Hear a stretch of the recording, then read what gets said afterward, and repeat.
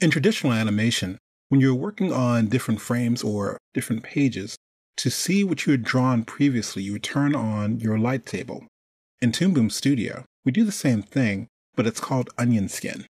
What we have here is we have a simple drawing. We have several frames, and we have the eyes that are closing. I'm just moving frame to frame here. And one of the ways we actually set up the design of this was by using the onion skin.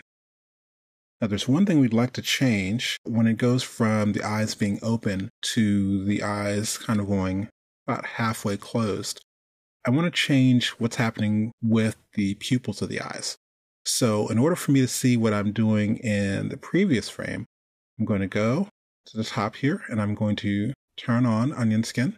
And I have two options. We can show the previous drawings, just a single previous drawing, or previous two drawings, or even previous three drawings.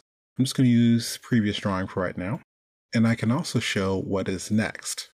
So we're on drawing 2 right now. So if I decide to show the next drawing, we'll see both drawings 1 and drawing 3.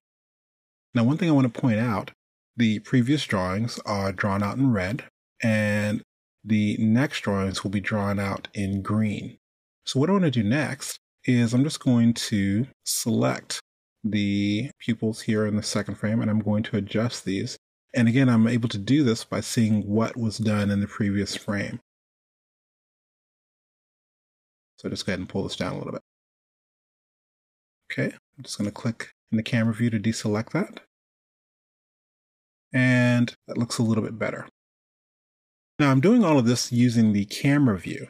Another way of actually looking at what's happening is you can look at this in the drawing view. So we have the eyes layer as well as the mouth layer.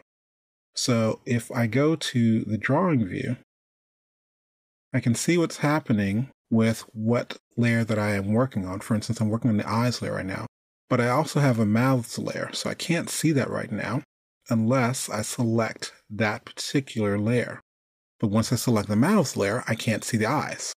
Now, even though the onion skin is on, the onion skin in the drawing mode, it only works with the layer you have selected unless you turn on one additional feature.